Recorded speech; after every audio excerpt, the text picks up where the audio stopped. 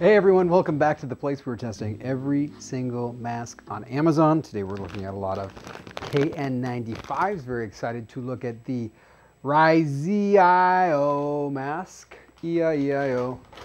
It's got like, well, that's interesting. So it's got two eyes here, and then on here it's got three eyes. Which one is it? Which one is it? Pick a lane.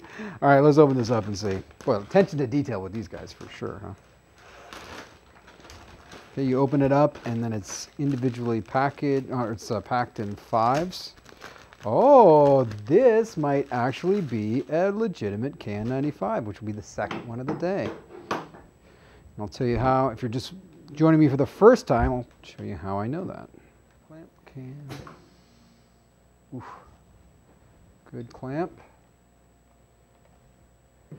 Let her rip. This is a PFE machine, Particulate Filtration Efficiency Machine. If you want to find out how this works, check out that link. We're doing the NIOSH test here, which is the test they use for both N95 and KN95, which is important. So why did I say that this thing is probably a legit KN95?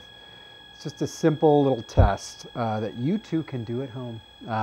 So the KN95 standard requires three things. You got to say KN95. You got to say the type of KN95. So they have this standard. This one is the GB2626 2019. And then you got to have the manufacturer name, Ryeziiio. I don't know why they got it wrong on Amazon, but that seems to be the manufacturer's name. So that's really cool. This may be an actual KN95. So very excited for that. Let's take a look at the listing really quickly. Black KN95, manufactured by, oh, that's interesting, Guangzhou Powecom Labor Insurance Supply Co. What? That's a pivot.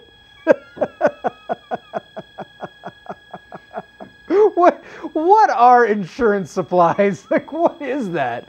What was this a random number or name generator? Like, insurance supply, labor insurance, specific types of insurance. Man, I mean, I see why they went with Ryeziiio. It's just much easier to say. Although technically that's not the manufacturer's name. All right, let's check out the earlobes. Those are pretty good. Those are pretty good. Let's try it on. This smells like the lint inside of an old jeans pocket. So not horrible because it's been washed, but just interesting that a mask would smell like that. But it doesn't have the traditional, like, super plasticky smell that masks have. What was the breathability? Did you catch? 114 pascals. That's great breathability. And yeah, so I mean, let's, you know, does any of this matter if it protects you, right? Does it matter if there are insurance supply company, whatever that is? And they made a great mask, 98.474. 98.474, good sturdy mask.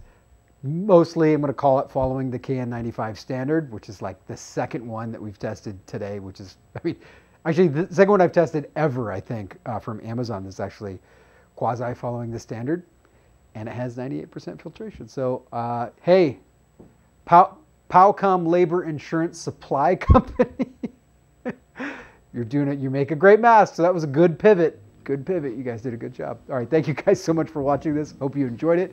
If you did, give me a like, man, or subscribe. I'd appreciate it very much. And I will catch you guys on the next test.